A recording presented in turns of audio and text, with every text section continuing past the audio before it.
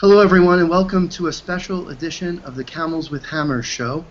My name is Daniel Finca. I am the host of the Camels with Hammers show and the blogger at camelswithhammers.com, which you can find on the Patheos blog network. I'm not going to introduce our panelists, but they're all very accomplished and passionate activists on behalf of secularism.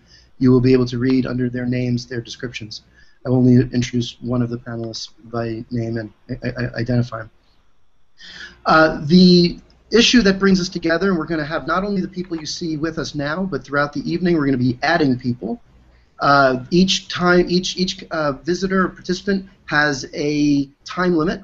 They can speak so that we could create some sense of balance and allow everyone to be participant and not monopolize. Different people have different amounts of time so that we could wait so that opinions were represented fairly equally.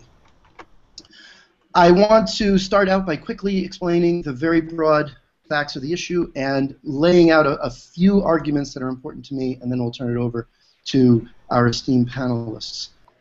The very first thing to note is what's going on. So the Ohio State Legislature has approved plans for a Holocaust memorial, and the ostensive secular purpose of this memorial is to commemorate the fact that, or to acknowledge the fact and warn people of the fact that the Holocaust began with laws that were oppressive. And as a result of this, lawmakers have a responsibility not to create the kinds of laws that would lead to something as heinous as the Holocaust or other genocides. Now, the issue that makes this controversial is that they are going to be using a Star of David in a prominent monument, and they do not have any equally visible, at least from far away, acknowledgments of the other victims of the Holocaust. And the Freedom from Religion Foundation has written a letter to the Ohio State Legislature accusing them of violating the separation of church and state if they go through with this design and build this memorial. It's still only in the proposal. It's been accepted, the proposal, but they've not yet built it. It is primarily funded privately. It has a bit of state funds for the installation. The Freedom from Religion Foundation is arguing that a religious symbol on the state grounds without other representation of equal noticeability for other groups would be tantamount to the endorsement of religion. The American Atheists have, and we have Dave Moscato with us to represent them. And he's an official PR person for them, so we can assume he speaks to a large extent for the organization. They have come out, supporting the FFRF's position, claiming on Fox News, David Silverman went on and he made some remarks that the Holocaust had many more victims, and that by only focusing on the Jews, we're somehow endorsing religion. And he had the following exchange. He said, it's going to look like a temple. It's going to look like a Jewish shrine. It's going to look like a synagogue. And it's important that we not give the Holocaust to just the Jews. There was a lot of people who died. The anchor said, but you have to admit that they were the primary target. It was about exterminating them. A lot of these other groups were kind of roped into that because they may have supported or they were equated as somehow less than favorable because they were in some way equated to being, at the level of a Jewish person. This was about targeting the Jewish nation.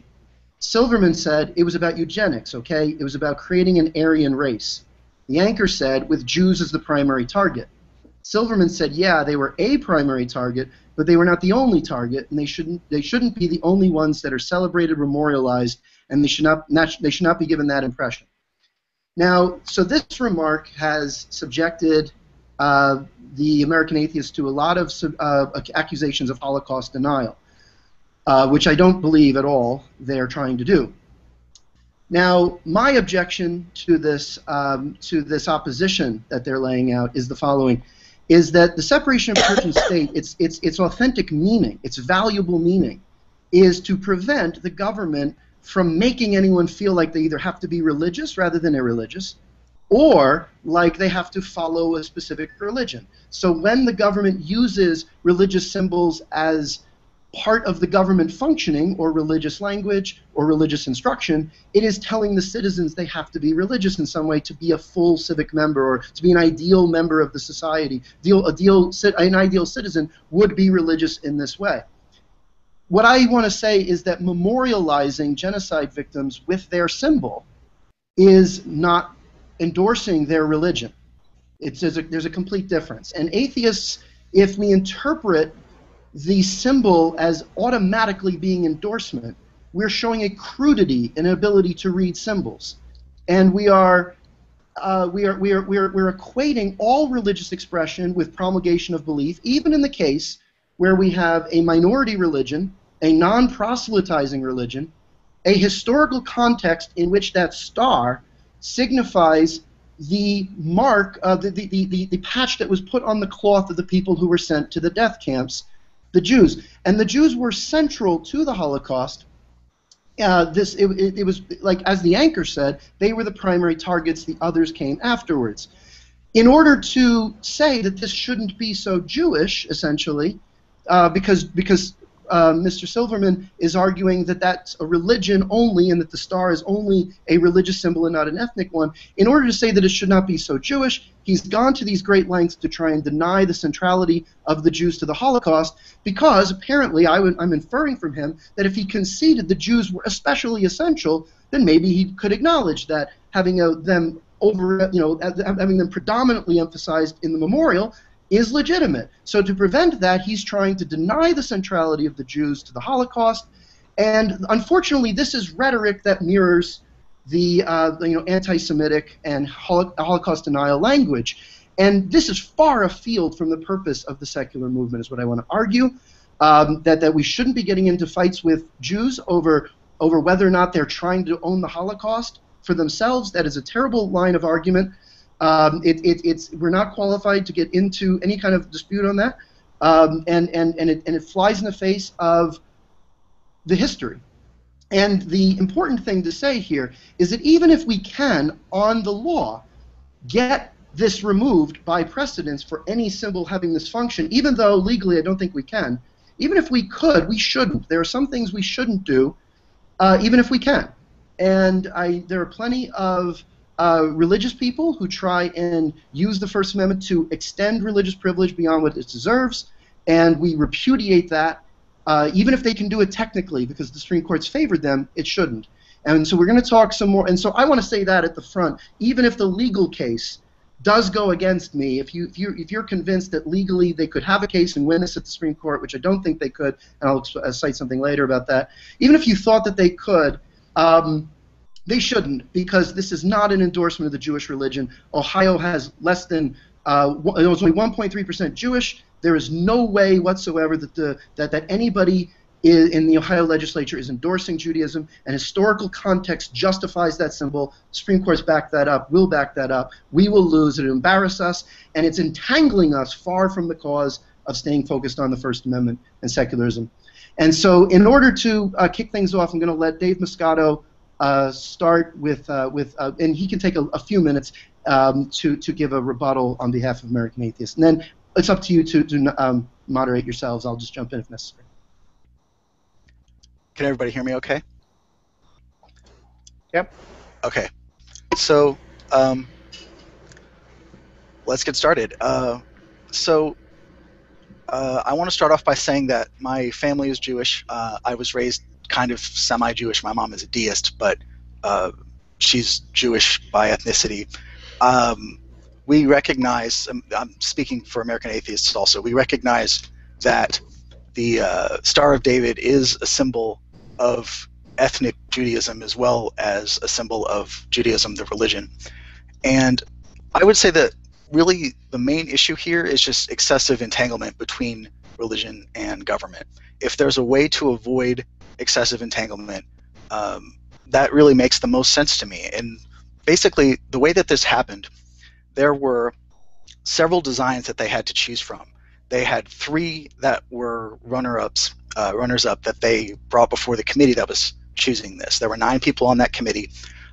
State Senator Richard Finan was the chair of that committee, and he was the only person who voted against this design. The two other runners-up did not have any kind of prominent religious symbol included. And I think the point that I want to make with that is that 2/3 of the people designing, who had finalist designs for this monument, did not think it was necessary to include a huge religious symbol in order to make the point that this is a good design for a memorial for the Holocaust. And there are different ways to define Holocaust. Some people define it as specifically the extermination of the Jewish people during the World War II time. I think that's too narrow of a definition personally. I think most people would define the Holocaust as the entire series of exterminations surrounding the concentration camps and so on in Germany at that time, which would include gay people, which would include disabled people, which would include Romani people. About 1.5 million of them died. Overall, about 40% of the people who died at the hands of the Nazis were not Jewish.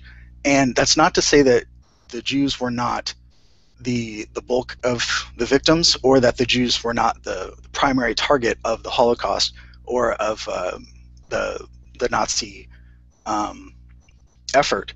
But I think, for one thing, we are not giving enough credit, or that's not the right word. We're not paying enough tribute to the people who died who weren't Jewish by showing so much favoritism toward the Jewish people with just displaying the Jewish star.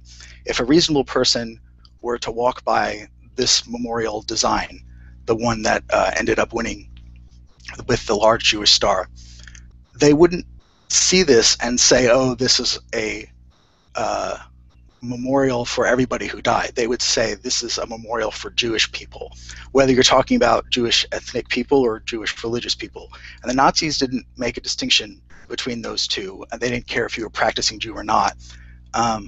But I think it's important to note that the Star of David has been historically and more importantly now seen as a religious symbol for Judaism. You don't tend to see people who are ethnic Jews but have converted to some other religion displaying Stars of David, on jewelry or anything like that. The government has established that, say if you're in the military and you say that you're Jewish, the symbol that they put on your tombstone if you die and have a military burial is the Star of David. But if you're Jewish ethnically, but you have converted to Christianity, and so you tell the military that I'm Christian, when you die, if you have a military burial, they'll put on your tombstone a cross. It's not the symbol. The symbol doesn't stay with you just because you're an ethnic Jew. And the same thing if you're an atheist. Like if I were in the military and I died, they would put the symbol for atheism on my tombstone instead of the Star of David, even though I'm an ethnic Jew. And even more to the point, I think you can really tell that it's a symbol for religious Judaism and not just for ethnic Judaism, because there are people who are not ethnic Jews but practice Judaism who display the Star of David, which they wouldn't do if it was just the symbol for ethnic Jews or primarily the symbol for ethnic Judaism. So the fact that this is widely known as a religious symbol, even though it's not exclusively a religious symbol, I think excessively entangles religion and government. And we're not talking about a small amount of money here. It's not, I mean, the way that Dan introduced this, he made it sound like it was, just grading the ground or something like that. It's $300,000 is how much we're talking about. And the total cost of this project is $2.3 million. $2 million of that was raised by private funds, but this is on government land. This is going to be at the State House in Columbus, and it's not an insignificant amount of money that the state is going to be kicking in. Plus, it's my understanding that the state is going to be maintaining it because it's on their property. So I think it's important that we recognize, first of all, that this isn't an insignificant project now, but second of all, that this is setting precedent that we don't want to set as atheist activists fighting for separation of religion and government. And I hate to make this appear to be a slippery slope argument, because that's not what I'm trying to do, but there are some cases where slippery slopes are a real issue, and I think this is one of them. If we allow a questionably religious symbol to be very prominently displayed on public land using public money, the next time that something similar to this comes up, where it's not as arguably a religious symbol, but it's more clear-cut of a religious symbol, they can point to this, the people promoting that, and say, well, the last time we had something like this, it went to court or whatever, and it ended up saying it was okay to have that there. And it just sets a precedent that I think we want to avoid. And I'm not an attorney or a lawyer, so I don't want to get too much into this. I'll save that for Neil.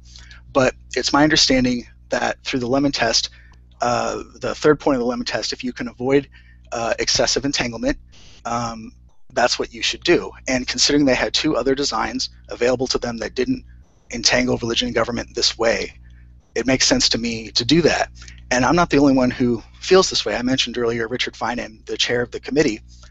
He voted against this design on the same grounds, and when he was outvoted, he resigned from the committee despite being the chair of the committee, because he thought this was risky and inappropriate to give this much liability to the state of Ohio on the matter of entangling religion and government. So that's pretty much what I have to say, and I'm happy to address other concerns as they come up. I don't know how we're doing this exactly. If I can pause my time and then talk some more if other people have questions about what I said. Yeah, absolutely. You space out your time. Dave has a lot of extra time. Space out your time throughout the afternoon. I'm going to send you links about how much time you have left. Okay, sounds great. Before I send it over to anyone else, just two quick notes. A secular organization, the International Federation for Secular and Humanistic Judaism, an explicitly secular organization, uses the Star of David, indicating that there are some atheists who do this, even officially.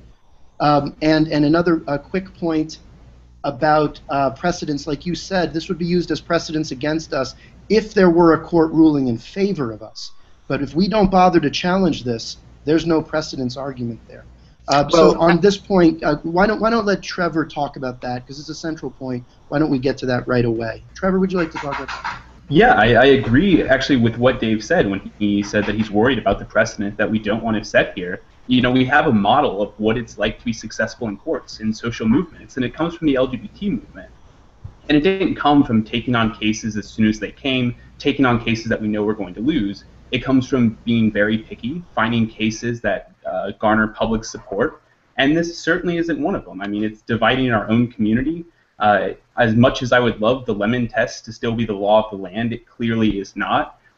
Justice Scalia referred to it as a late-night ghoul haunting the Establishment Clause jurisprudence, and it really is. It's dead today. We don't have 5 votes on the Supreme Court to do anything with this, and I hope that in the next 10 years we'll find the 5th justice that we need to really get a real Establishment Clause back, where I'll agree with a lot of the things that Dave's saying. But the fact of the matter is we're not there, and overturning Supreme Court precedent takes decades and decades. And when we're going after these sorts of cases now, where we don't have popular support, we don't have legal support, we're not going to win. And I don't think that that's the best use of the resources of the movement right now. So I'm going to jump in here real quick. Dan, a point that you mentioned that I actually want to basically correct you on is that there is actually constitutional relevance to delaying on pursuing a violation of the Establishment Clause. Van Orden v. Perry, which was the 2005 Ten Commandments case, Breyer wrote the controlling opinion, and he said, this particular display is a real borderline, but because nobody complained about it for 40 years, we're going to let it stand. And so that actually does have relevance if we don't bring the case. Yeah, I want to jump in because I actually got to hear Van Orden lecture, and I'm right here in Texas and have seen that monument many times. There was an identical case at the same time in, was it Kentucky? Allegheny County, Kentucky. Right, and the Ten Commandments monument in Kentucky was removed, and the reason was that it hadn't been up for so long. And so that's a good point that you're making, that sometimes the difference between leaving these overt religious symbols up and not doing it is how long goes by without it actually being challenged. So yeah, a lot of times that's the difference. I guess I'll jump in here and say something. I mean, I think I take the view that even if we construe the Star of David to be an entirely religious symbol, it does not represent excessive entanglement of state and church to put up a Holocaust memorial featuring that symbol. And the reason why I believe that is because I think there's because firstly, no reasonable person viewing that monument could possibly interpret it as the state of Ohio encouraging people to become Jews. Like, if for someone to look at that monument, to read the inscriptions, to read the story that the broken, and it's important to note that it's a broken Star of David, not a complete Star of David, which is a reference to a story about two cousins who were separated during the Holocaust, and that story is inscribed on the monument itself, so it's a very explicit reference to a part of the design. Someone looking at that monument in toto, I don't think could reasonably take away from it that the state of Ohio is attempting to encourage people to convert to the Jewish faith. And I think that anyone making that interpretation will be acting unreasonably, will be ignoring historical facts and facts about the actual monument. And for that reason, even though we might consider it some level of entanglement between state and church, I don't think it would reasonably be considered an excessive entanglement of state and church. And furthermore, this sort of memorializing is precisely what I want a secular government to be doing. I want to live in a country where the government can decide to memorialize the attempted extermination of minorities, Jewish people, Romanis, LGBTQ people, otherwise, and others, in memorials such as this. I think it's highly appropriate that a secular government should remind us of the ethical atrocities of the past for the purpose of public education, of keeping the memory of those sorts of events current. And so I think that I want the monument to be put up. I don't see any good legal or ethical case for opposing it. And I think that to make the interpretation of a monument such as this, that the state of Ohio wishes people to become Jewish, I mean, think about what you're saying.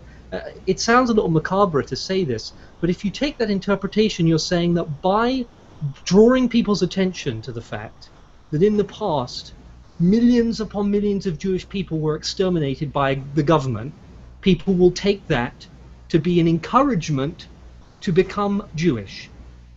That's what your argument is if you say this is promoting the religious faith. I think that's ridiculous. I think it's highly unreasonable, and I think on that basis there's no reason to oppose this monument.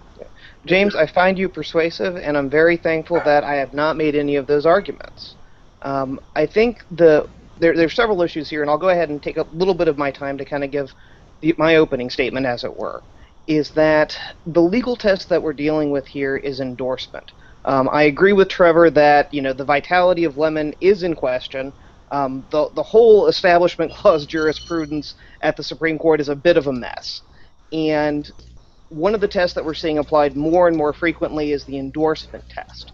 And the endorsement test isn't about whether people are coerced or pressured to become a member of a religion. It's not about whether the state is saying, you should be Jewish. It's about whether the state is endorsing or disfavoring religion or irreligion, either way. And that's the test under which I say that this particular design, not the concept of a Holocaust memorial generally, not some of the other designs that were put forth, not this particular design perhaps tweaked a few different ways, but this particular design on public land with a single prominent symbol that is unquestionably religious in nature. The symbol may also have other meanings as well. It's not necessarily 100% religious, but it's unquestionably it has religious meaning. That violates the endorsement test. How so? Can you explain how it constitutes an endorsement? Well, I don't think it matters. The endorsement test is dead. I would agree with Neil if we still had O'Connor running this court. But the fact of the matter is Justice Kennedy hasn't been as favorable to any sort of Establishment Clause test that works well for us. And in addition, I think that the courts have been comfortable with things like nativity scene for exactly what you've been saying, James. It negates the idea that you're promoting a religion. And so I guess I'm wondering how, under Neil's version of the Establishment Clause, the courts have continued to allow nativity scenes as long as there's things like Santa Clauses and other Christmas decorations that, again, negate the idea that you're actually trying to convert people to Christianity. Mm-hmm. Well, I mean, the way my constitutional law professor many years ago described it as the reindeer rule. And it's an oversimplification, but as I was doing, some additional research getting ready for this show, I've seen case after case where they're saying if you have more than just a single religious symbol standing alone, then it's much less likely to be endorsement. It's much less likely to be seen as the government saying that religion in general, or this particular religion, is a good thing. And so, in that regard, again, there are other symbols that are available to be added to the design. And I believe that would cure the constitutional defect. But can you just explain to me how this memorial, as designed, is saying, in your words, that Judaism is a good thing? Can you tell me what elements of the actual memorial convey that message? The large, prominent religious symbol that is the centerpiece of the memorial. So just a religious symbol being there means that it's saying it's a good thing. How do you get a positive valence about just because it's there? No, it's not that it's there. It's that it is the only religious symbol, or the only symbol that is relevant to the subject matter, whether it's, celebrating the numerous holidays and celebrations that take place in December or thereabouts. In that case, you'll often have a Christmas tree and a menorah and a creche. But if we've got simply a single symbol, and that symbol is given prominence, it's the centerpiece of the design, then that is treating that symbol favorably. It is the government placing it on high. I mean, literally, as you walk up, you have to look up in order to see it. But the reason that symbol's being prioritized is not because of a favoritism towards the Jewish religion, but a favorable, an emphasis on the Jewish people, and there's an historical reason to do that in this case. So you have to look at the context of why that symbol's being prioritized. Mm-hmm. Yeah. And the government cannot use... I wanted to talk a little about... I'm going to go ahead and see the floor. Can I interrupt, or... Yeah, the floor is yours. Sorry. Come again? Yeah, please, Mally, go. Okay, we keep talking about the hexagram, like, it without the real historic context, and it seems a little pompous of me to jump in, but the context of it in the Holocaust is being completely ignored. Now, I've heard people suggest that, like, a pink triangle incorporated into the design would be fantastic. And while I agree with that, I don't think people understand why the pink triangle would be fantastic. So the Nazis did not just use stars. They used a system of triangles. So their road hazard signs were right-side-up triangles as such. They decided to go with the triangle shape because it meant hazard and warning. They inverted the triangle for most people. So the upside-down pink triangle, for example, was for gays. Upside-down brown, I believe, was for gypsies. Black was political dissenters, etc., etc. Gold triangle upside down meant Jewish. Now, if you were Jewish but also gay, you would get a gold triangle upside down and a pink triangle right side up. In the context of the Holocaust, that cannot be considered a religious symbol. That's just historically ignorant. And I don't mean that in a mean way. It's just there was a system of classification using these triangles, and I'm sure they were delighted that it looked like the Star of David. But if we're talking about the Holocaust, that's no more of a religious symbol than if we were to make a museum of the Romans and the section on torture featured crosses. It's simply an image that was used at that time. It conveys, hey, this is something that was used in the Holocaust. It has nothing to do with Judaism religiously, with the Star of David in the context of the Holocaust. And maybe most people wouldn't know that, but I'd rather see the FFRF and the SSA, for example, secular organizations promote an accurate view of history than to spend all this time and effort trying to have this symbol taken down. If you have a problem with it as a religious symbol, let's educate people that in that context it's not a religious symbol. Yeah, I'll add that in the historical context and the sociological context that exists in this memorial, the Jewish star is by far the most recognizable, the most well understood, and the most immediately relevant symbol that exists. Neil was talking about the fact that there weren't other symbols and comparing it to the Nativity. But if we had a month in which there was a prominent religious holiday of one religion and not of others, it would be totally unreasonable to ask that other religions provide symbols just so that we wouldn't have the appearance of endorsement, if that's the only symbol that's currently relevant. And if you ask people what they think about the Holocaust, they'll talk about Jews. And that's more or less accurate. Of course there are other victims and those people ought to be remembered, and if you think that that's an important public education project, then you're welcome to support it. But there's nothing intrinsically unreasonable about making a Jewish star the primary element of a memorial. And if I can talk, I mean, this is bizarre, on an architectural point for a brief moment. Daniel Libeskind is a really well-known architect. He designed the Jewish Museum in Berlin, which is an astonishing feat of architecture and beauty and elegance, and it has a lot to do with brokenness.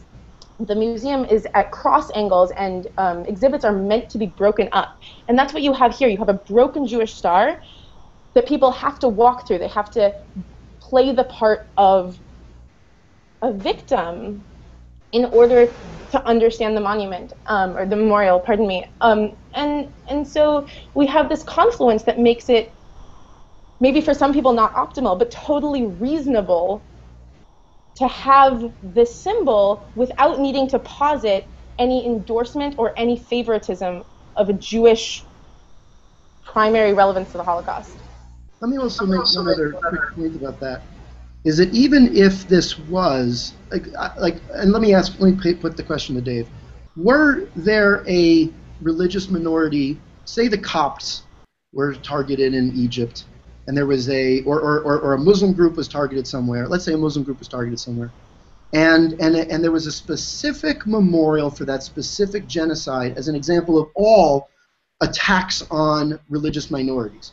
And if the state of Ohio wanted to say, especially the state of Ohio, well, with very few Muslims, if they wanted to say, we want to honor the right of religion by memorializing the victims of this religious genocide, I would feel like using the crescent would be the appropriate symbol to memorialize a religious group. And I believe that would be a secular purpose, because part of separation of church and state is defense of the right to a religion, and especially when if in a narrow, targeted way, the state puts up a memorial specifically for the members of a specific faith, memorializing their specific targeting, the symbol of their faith is actually evocative in the right way. It's the only thing that actually symbolizes them properly. In fact, I've often previously looked at Holocaust museums and gone, weird that doesn't look anything Holocaust in my mind specifically. I think it's appropriate that now of course this isn't just the Jews here, but even if this was just the Jews, if this was just the Jews, and if the star was just a symbol of religion and not ethnic, I would still support it as the memorial of a specific genocide. Dave, would you support that? Well, I mean, like you were saying, that's not the case that we have here. But if there were some situation where, for example, we were memorializing the genocide of a specific religious group, if we're doing this on government land with government funding, I would question the appropriateness of that. I think if it can be done without the prominent display of a religious symbol, then we should make an attempt to do that. And in this case, we have two viable options that were just outvoted. And like I was saying before, 2 out of 3 people that were brought up to design a memorial it didn't occur to them, or they decided that it wasn't necessary to prominently include a Star of David in this design in order to accomplish the task of memorializing the Holocaust. And I think that because it can be done without entangling religion and government, that we should opt for that, if for no other reason than just to avoid the potential for entanglement, whether it's excessive or not. But why pick this battle, Dave? I don't understand that. I mean, we're fresh off the heels of AA going after the 9/11 memorial, obviously unsuccessfully in federal court so far. You're not going to get a ton of popular support behind this. We have to realize at some point that constitutional law isn't what we find in our case books, and there's also, a human element to it. There's a legal realism of what the courts are willing to do. And I just don't see any court in this country that would be willing to come out and say you have to stop this Holocaust memorial in the same way they're never going to come out and say you have to stop this 9/11 memorial. I mean, why are we picking these fights that we're going to lose, that don't get us any popular support, that do nothing for the movement other than throw away money? Well, to be absolutely clear, we don't oppose a Holocaust memorial. We don't even oppose a Holocaust memorial on public land using government, using taxpayer funds. What we oppose is specifically this design that includes a prominent religious symbol because it's on government land using taxpayer funds. If it were not the case that this were on government land using taxpayer funds and prominently featuring a religious symbol, we would have no objection. If they had chosen a different design, we would have no objection. If they had decided to do this on private land using completely private funds, we would have no objection. It's just the design that we have an objection to, not the Holocaust memorial in itself.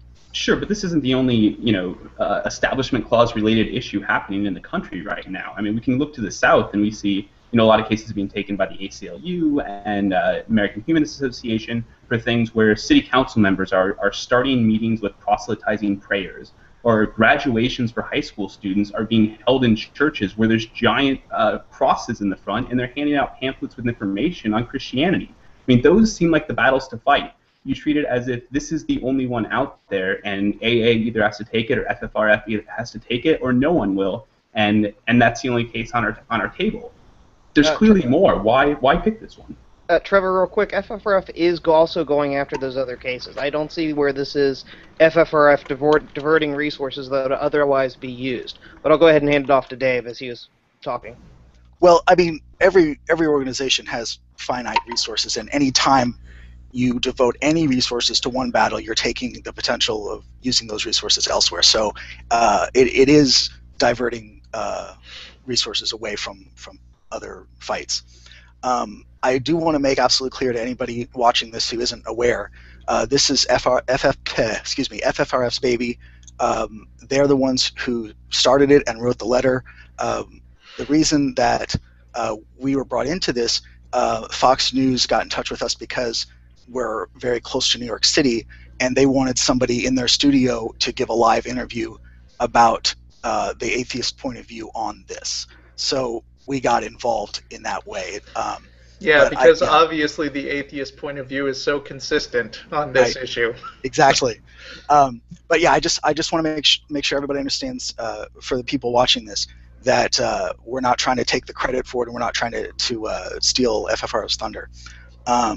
But that said, I do agree, and Dave Silverman agrees with FFRF's position on it, that if we can avoid entanglement, that's the smart thing to do.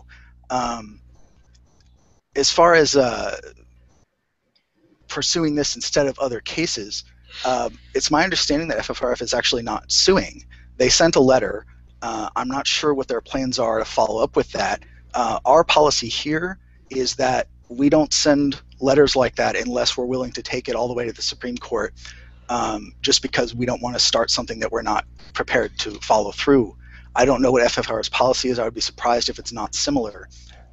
Usually 90% of the time, 90+% of the time, sending a letter is enough to solve these types of problems. Somebody will get a letter like that and say, oh, if there's an issue, then we'll fix it, and they fix it. 2% of the time or whatever, it goes farther and they fight it, and then it continues. But I do think that this is not necessarily the most important thing going on in the country right now. I think that there is a good reason that we shouldn't say nothing, for the reason that Neil mentioned earlier, that if you let things slide, then it's harder to get them removed later. But yeah, we are going after other things. FFRF is going after other things. This may not be the perfect, ideal time as far as precedent and as far as who's on the Supreme Court right now to take this one. And it may not be a popular one to take, but when you're talking about civil rights activism, you have to consider that sometimes you're going to do things that aren't popular with the public, for sure, and sometimes you're going to have to do things that aren't popular within your movement also. That happens all the time with every type of civil rights activism. But that's not a good reason, I think, just because it's not necessarily a popular move, to not move on something that you see as a violation. Somebody has to be willing to stand up and say this is wrong. The question is why it's not popular, right?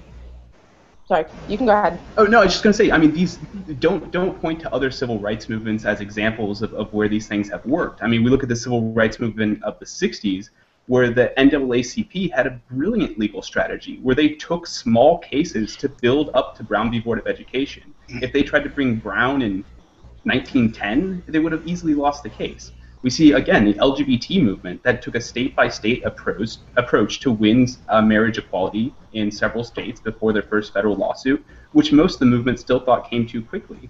I mean, what we're doing in the secular movement right now is self-destructive.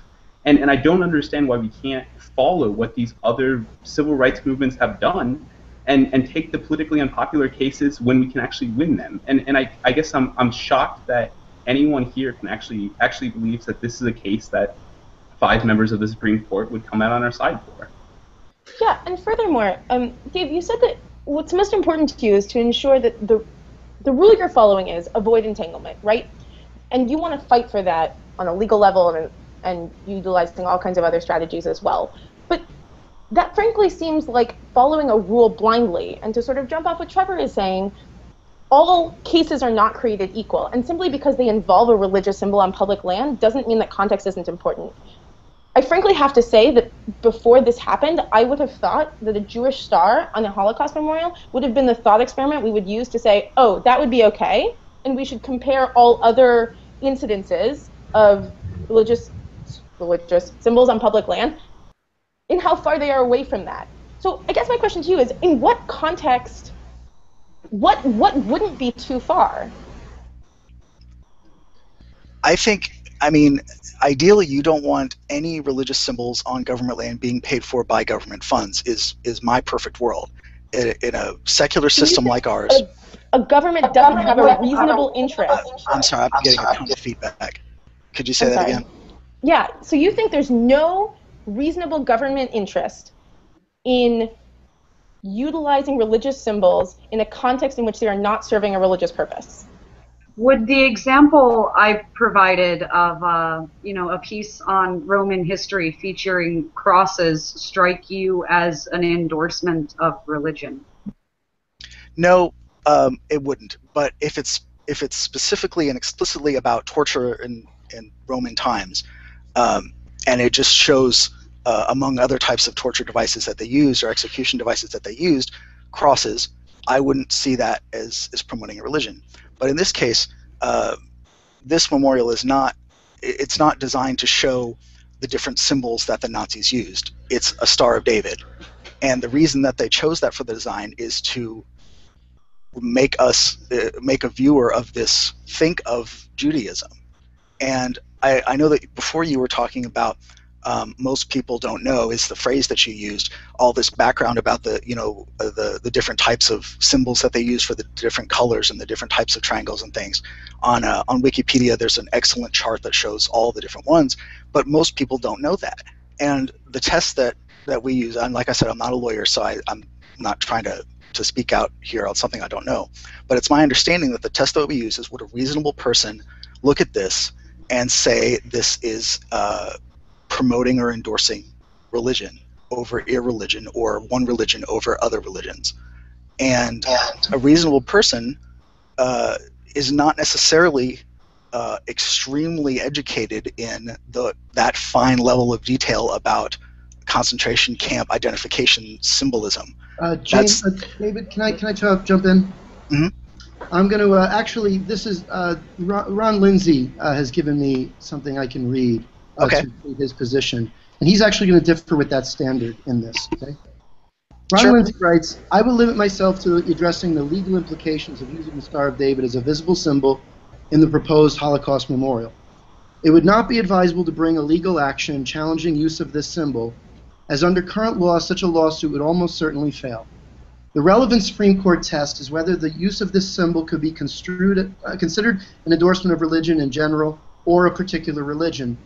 In applying the test, a court considers whether an objective observer who is acquainted with the relevant facts, including the history of the symbol's display, would perceive it as a government endorsement of religion in general or a particular religion. The Supreme Court has explained the purpose behind this test is an effort to ensure that the government does not send a message that members of a religious group are favored members of the political community. For the reasons that you, Dan, have set forth in some of your blog posts, including the one on July 27, no objective observer who is familiar with the Nazi campaign of genocide against the Jews, including the Nazis' use of the Star of David as a means of identifying Jews, would consider the use of the Star of David in connection with the proposed memorial as an endorsement of religion. Moreover, the notion that the Ohio state government is sending a message that Jews are favored members of the political community is preposterous. There has been some debate about whether complaints about the proposed use of the Star of David for the memorial make atheists look bad, and there has been a meta-debate about whether atheists should be concerned about looking bad. I am not going to comment on those issues. I will only say that a lawsuit would make the plaintiffs look uninformed about applicable law and could wind up creating precedent that will make it more difficult to bring meritorious lawsuits over religious symbols on public property. So his standard that he cited here is an objective observer informed of the relevant facts of history. May I take a turn? Sure.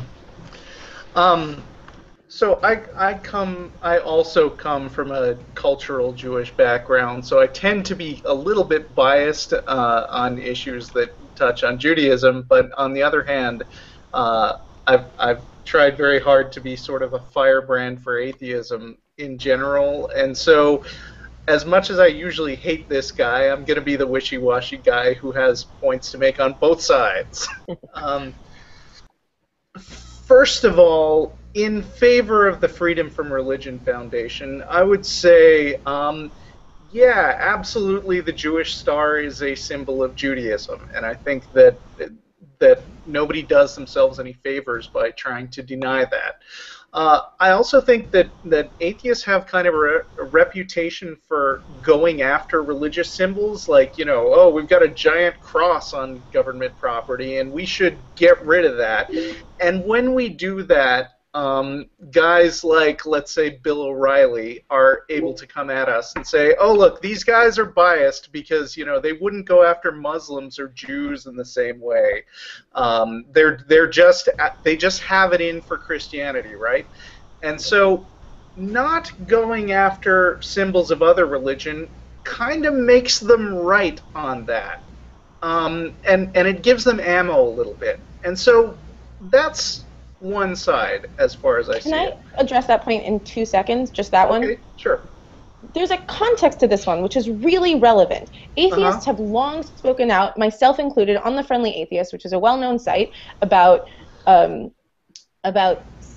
separate seating women in the back on buses of Orthodox Jews in Brooklyn, in Mea Sharim, which is in Jerusalem, in B'nai Brak, which is also in Jerusalem, and New Square, which is a neighborhood of upstate New York in which women and men walk on different sides of the sidewalk. We speak about those things, and they may not come up as often because they aren't as prevalent in our society. You're totally right. Don't talk about them. Absolutely. But I'll pass it back to you. Okay. Yeah, I mean, that's a really good point. Okay, so on the other side, if you're going to memorialize the Holocaust, which I think you absolutely should, you are totally talking about Jews. I mean, just like I don't want to deny that Judaism is a religious symbol, I also don't want to deny that a Holocaust is primarily thought of as a thing that happened disproportionately targeting Jews. And I feel like in atheist culture, we sometimes have a tendency to overlook or dismiss even real religious persecution, like maybe persecution that happens in non-Christian countries to Christians. I mean, those are things that actually happen. The thing that I wonder about this case is, what's it going to accomplish specifically? I mean, there are several things that it could accomplish. It could be accomplishing something from a legal standpoint, and here's where I agree with Trevor, who's gone now, when he said that, you know, in this court environment, it's not going to accomplish anything legally. From a PR standpoint, I think even people who are in favor of it are agreeing that it's not going to win many friends for atheists. And from a moral high ground standpoint, I'm not sure that it's really winning anything particularly either. The thing about comparing different types of religious symbols is that we ought to have like a general principle to figure out whether something is right no matter what symbol is being used, or wrong in what symbol is being used. And I think that this kind of comes down to the difference between sort of punching up and punching down, the difference between going after a minority and a majority religion, because I think there, by and large, isn't a large contextual movement to make our government Jewish. And because of this, bringing this kind of lawsuit contributes to a perception that atheists are being bullies, not because of consistency issues, but because this is very much a case where we're going after a group that doesn't, on the face of it, have nearly as much power as groups that put giant Ten Commandment monuments in public squares. Okay, I'm done. Can I jump in very quickly there? Or do you want to go, Chandler? No, please. I just spoke. Please. No, I'm British. I can't possibly. Okay, I'll make 2 quick points. One, I do understand. I have heard those arguments that we only address Christians and that we hate Christians. And I do understand wanting to make sure that that allegation isn't valid. But in addition to the point I made earlier that we do address Jewish questions and Muslim questions, and I do think we should listen to what people say. I don't think we should specifically base our strategy on what Bill O'Reilly thinks. Sorry if I gave the impression that I No, of course I don't think you think that. I just wanted to throw that out there. And 2, not only are we not making friends with this, I frankly think this is fairly alienating to a large percentage of Jewish atheists who make up a pretty large percentage of the atheist community. I don't think, as a Jewish atheist, I don't think I've ever had to defend the connection between Judaism and the Holocaust before to atheists. And of course, the majority of people are not this way, but on Daniel's blogs, the comments and also the comment threads on Facebook have had a fair number of virulently anti-Semitic comments thrown in, which is something that I've never really seen in the atheist community before. I mean, anti-Semitism is a real thing, and I mean, you know, as we've been seeing for a few years. Can Hannah give examples? Oh, I'm absolutely happy to give examples. Yeah. So in the Facebook thread, somebody used the phrase Zionist pigs, if I recall correctly, and why don't I let James talk, and I will find the specific quote that I actually posted on my own. Great. Actually, did Russell want to reply? Because Hannah. Oh yes, please. Because I was addressing you. 30 seconds, because Russell. I agree with Hannah again, but I would like to use my 30 seconds to throw out a potential solution, which is that I think it's been mentioned already that the solution that the courts have found acceptable to dealing with nativity displays is just throw all the religions at the wall. And I think since everybody has agreed that more than one group was affected by the Holocaust, maybe the solution isn't to take away the Jewish star, but to add like a pink triangle for gay people, and maybe like a purple triangle for Jehovah's Witnesses who also got symbols, and just look up all these symbols and, I don't know, maybe even make them smaller than the Jewish star, but have them there. Okay, James expressed some consternation. No, I do faces. So I wanted to respond to something Russell said a little earlier about his desire to have a general rule by which to judge these cases. And I think, I'm not sure whether I understood you correctly, but I mean, what I think is I actually don't want a general rule, because I think that how symbols function is extraordinarily complex and context dependent. And I think that we should judge each case on its merits depending on the context of that case. And that's why I think that Dave's proposed rule that there should be no religious symbols on government land or funded by the government is very, very disturbing, because it has all sorts of implications for educational displays, it has all sorts of implications for public schools, it has all sorts of implications that, to me, would actually dismantle certain very important functions of a secular government. So I would say that what we really want to do is look at every case in context and see how the symbols are functioning and ask ourselves, can this really, by a reasonable person who's informed of all the facts, be considered an endorsement of this religion? Now, I actually have more of a problem with the nativity displays than I have with this memorial, because the symbolic purpose of a nativity display is to hold up and celebrate certain traditions, whether they're religious or not. That's what it's for. It's to put it in front of people and say, look, isn't this good? Isn't this fun? We all like this sort of thing. And so symbolically, there's clearly some sort of positive valence being added to the symbols there. But the fact that a symbol is prominent and large and high up doesn't on its own make it an endorsement. And in this case, as part of a memorial related to a particular story of a particular two individuals with a particular inscription and set of historical information on the side, with all the historical context of that, the use of that symbol added to it, I don't think a reasonable observer who's informed of all that could possibly conclude that the state of Ohio is attempting to endorse Judaism and say that Jews are a privileged part of the political community in Ohio.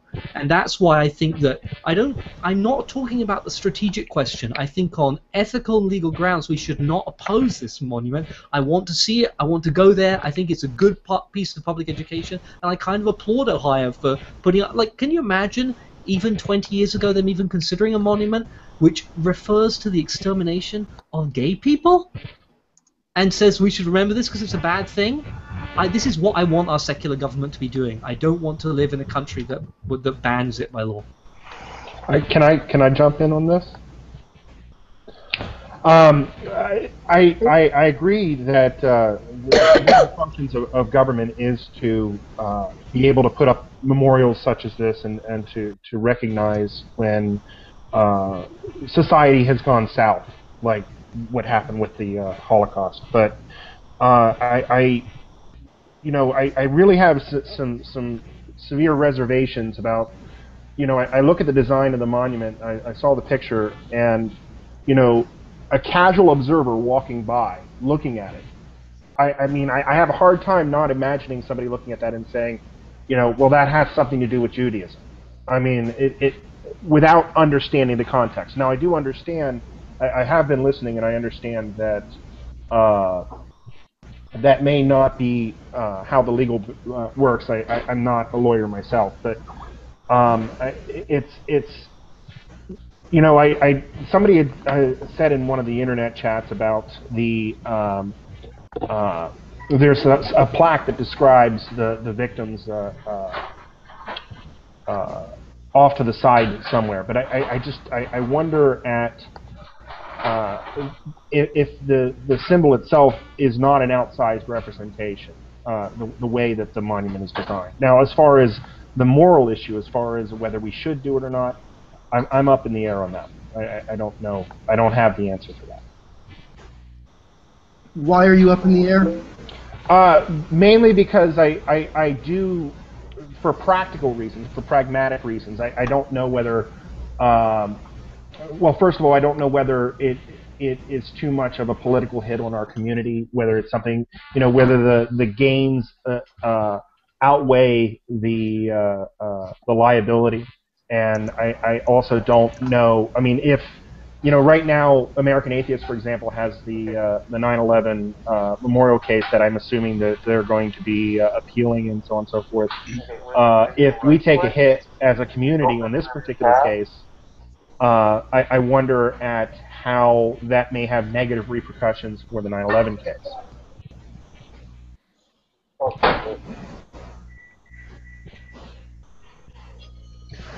Okay, you're on your little iPad with us. Okay. Well, I'll jump in real quick and just say, as a lawyer, no lawsuit's been filed yet here in Columbus. Is not going to have an impact on the 9/11 case because the 9/11 case is currently pending before the Second Circuit, and any case here in Columbus would be filed in the Southern District of Ohio, and the Second Circuit generally doesn't listen to the Southern District of Ohio, and any appeal would go up to the Sixth Circuit. So it's just based on the timelines and how long these things take to develop. It's not going to impact the 9/11 case, or at least I would be extraordinarily shocked if it did.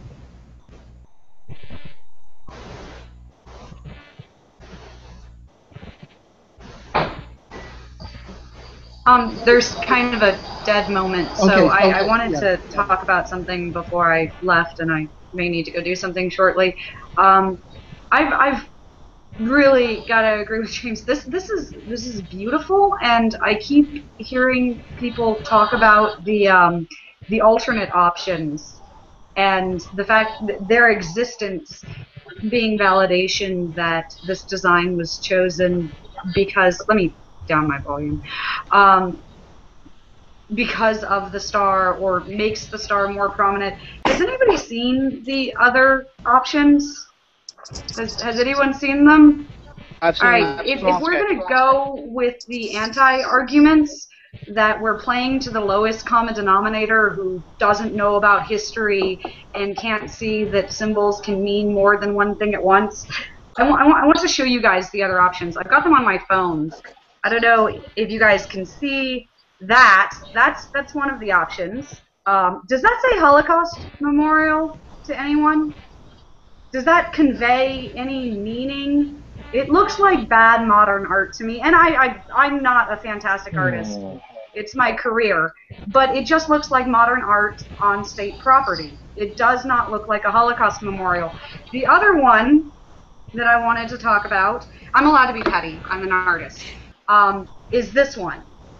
It's text. The text reads, "They went for days and days under the sun and under the rain and through the fields and the woods." Now, I don't think that we're using a religious symbol where something else would work. I think we're using the imagery and the monument that is beautiful and conveys Holocaust memorial where the other options conveyed modern art, bad or not. My apologies to the artists. I'm probably not as successful as they are. But neither of those convey any sort of meaningful message at all. The text could be interpreted as a message, but if we're interpreting text, the monument that's being proposed right now has perfectly viable text that we're all fine with, that's completely inclusive. It is bordering on revisionary to say, no, this is just a religious symbol. People are only going to see it as a religious symbol, but conversely, we should go with these other options that these same allegedly stupid, historically ignorant people are in no way going to connect to the Holocaust. It's one way or the other, guys. Like, you may be a they're either patron. too stupid to get it or they're not. You may be a patron, so you understand how to be petty, but I'm assuming you're familiar with the patron coming to you and saying, none of these work, please go back to the drawing board. There's no reason we have to go with any of those. And I'd like to point out, like, for example, with the Vietnam Memorial in D.C., you know, what you have there is a very simple memorial with names of victims, and yet it's a very powerful thing when you go there. There's something in between something that has absolutely no meaning and something that may border on excessive entanglement. I mean, those were the finalists. Right, I understand that. It's not a small thing to go back and have submissions again and ask artists to take all this time to put designs together that may or may not make it. This is what I do for a living. I'm a commercial photographer and I do fine art photography. I'm the Las Vegas Photographer of the Year. I should have put that under my name. I know what I'm talking about. It's not cheap. It's no small matter. But you're suggesting we keep the symbol because it's and annoying? they chose 3.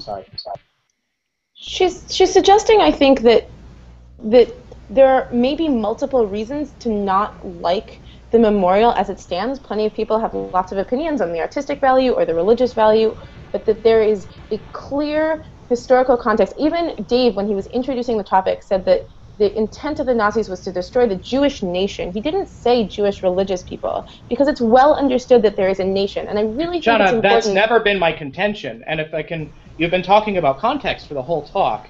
If I can bring you to the larger context, I'd like to take some of my time to read you a quote.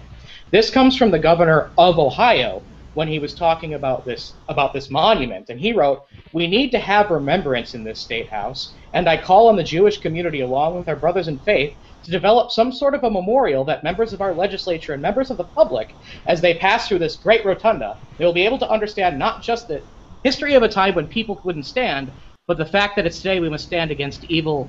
I'm sorry, I missed it. "And I call on the Jewish community along with our brothers in faith." That brothers in faith is absolutely key here. Right at the outset, this was a monument with an explicit religious message, and it was also an exclusionary comment because it said brothers in faith. Right at the outset, the Ohio government is making it very clear that there is an implicit religious undertone to this message compared to other Holocaust memorials that you'll find. Now, if you want to talk about the Holocaust memorial on a tactical basis, that this is not a fight worth winning, this is not something we can win at this time, I can certainly understand that, and I might even go through with that. But that's not what I'm hearing, especially from the lawyers. What they're doing is they're wrapping the tactical argument in with another argument that says that this is bad on an ethical basis, which I disagree with. I have to, again, point you out to the context that no matter the secular basis of the Star of David as a symbol, it is now almost an explicitly religious symbol, and there's no way you can include that on a state monument without having some sort of establishment of a religion. And what I'm noticing is that a lot of people here are equating proselytization or selection of a religion as religious establishment. Those things, without being a lawyer, I've been led to understand that those things are not directly equitable. And I find some problem with that. But I do have to say that there's... Oh, go right ahead. Yeah, but Sam, don't you think the meaning of the endorsement clause is to prevent the government from making people think they have to join a religion? Isn't that the meaning, the whole reason we defend it in the first place? And we live in a political era where people in the government, people with much power in the government, are trying exactly to say explicitly that. We're talking about an era of NPR ecumenicalism, where you don't have to believe in what I believe, but you have to believe in something with an undercurrent of dominionism. I mean, what I'm saying about the brothers in faith is you guys are saying this isn't endorsing. They aren't telling you to go out and be Jewish. They aren't telling you to convert to Judaism. But the fact of the matter is that there's a lot of Christians who are going to be out there who see this as a way of promoting Judeo-Christianism, because they have a very special relationship with the Jewish nation. And so there is a subtext of religion here that goes directly to religious privilege in this nation, which I do not think we can ignore in the wider context. Yeah, I just want to say, remember that it's not just about endorsing or promoting one religion over other religions. It's about religion over irreligion as well. And by doing this, it's helping to promote the idea that the government favors the idea of religion. And like Sam, I'm not a lawyer, but it's my understanding that the Establishment Clause isn't necessarily like he was saying about proselytization. It's not necessarily the problem being we're communicating as a government that you are supposed to change your religion to the religion that we support. It's not necessarily about conversion. It's about the government showing favor to some religion over others, or the government showing favor to religion in general over non-religion. And in the same way that the government gives tax breaks to churches, and I oppose that on the basis of separation of church and state, it's not, by giving tax breaks to churches, it's not that they are trying to get people to convert to those. The problem with that is that they are helping, they are aiding religion. And it's kind of the same thing here. The government is promoting religion, not in the sense of getting people to convert to Judaism, which it's not trying to do, and I don't think that anybody sees it that way. The problem is just that it's spending money on putting up a religious symbol to the exclusion of other religious symbols and to the exclusion of non-religion. Dave, far be it from me to be the kind of pox on all your houses kind of guy, but there is a part of your argument that I sort of have a problem with, and that is the position you have about sort of how the Holocaust was prosecuted. The ratio, as I've always been led to believe, was actually very in favor of the Jews, 3-2 almost. And the fact of the matter is... I don't think we want to use the term in favor of. Fair point. Thank you. Thank you. Yeah, wow. I might almost shut up with that. But anyway, to go on, the Nazis did make the distinction of Jews versus their efforts at creating a master race. They actually singled the Jews out for persecution for the furtherance of their political efforts. And that, I think, is something that we have to pay very close attention to, and I think you might be throwing the baby out with the bathwater when you position yourself somewhat otherwise. Well, I mean, even if this were just about the Jews, even if there were no other victims, even if we define the Holocaust so narrowly as to say that it was just the extermination of Jews, and Hannah, I didn't say Jewish nation earlier. I'm not sure if you misheard me or something. I think she was referring to your boss, Dave. Oh, it's possible. Yeah. I don't. I may have misspoken. He said Jewish nation on Fox News. He said Jewish nation. Oh no, I'm sorry. The anchor woman said Jewish nation. Okay. Anchor woman said Jewish nation. I may have been wrong. Oh, you know. Okay. I lost my train of thought. I think the point. Okay, even if we're defining Holocaust so narrowly as to be just the extermination of the Jewish people, the ethnic Jewish people, regardless of whether they practiced Judaism or not, the Nazis did not distinguish. Even in that case, I would still say that the prominent display of a religious symbol on government land is something that we should be concerned about. And that's the core of the argument I think we need to stick with. I don't think we need to get into revisionist history. Yeah. There is no situation in which you think the prominent display of any religious symbol whatsoever has any legitimate secular purpose in America. For a memorial, no. I would like to live with a government that does not include religious symbols. Final. Now, when we're talking about the case of history, when we're talking about museums, I think it's very hard to separate religious symbols from the human context, and I would make an exception there. The only other exception I would make are places like grave sites where the land really belongs to the families of the people who were buried there, and they would want some sort of religious representation. Outside of that, I want no religious symbols in my government. Sam, what's your view? What's your view then on the 9/11 cross in the Holocaust Memorial, on the Holocaust Museum? I'm sorry, in the 9/11 Museum at the 9/11 Memorial. The I understand how meaningful that cross is to a lot of people, and I understand how terrible 9/11 is. But once again, we have a cross being put on public land. It's just something I'm nominally against. Make an exception for museums. Right, it is a museum. Is it a museum? Yes. It seems like it's a museum, but it also seems like it's not. I'm having trouble with the context there. I understand that this is not cut and dry. It's not. I'm willing to go with you. I think sometimes it is, especially when you have the political climate that we have these days. I think we do have to be careful.